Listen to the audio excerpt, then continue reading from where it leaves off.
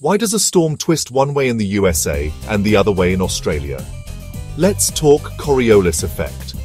The Coriolis Effect is all about how Earth's rotation changes the direction of moving things, like air, water, or even planes. Imagine spinning a ball on a merry-go-round. It curves as it moves, right?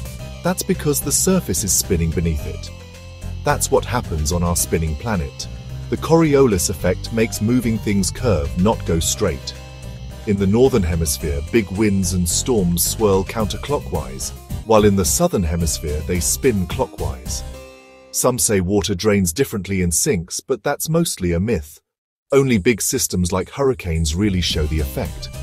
Hurricanes and cyclones are perfect examples of the Coriolis Effect in action. So next time you watch the weather, remember, everything's spinning with the Earth. Here's a cool real-world example. Airplane pilots have to account for the Coriolis Effect when planning long flights, or else they'd end up way off course.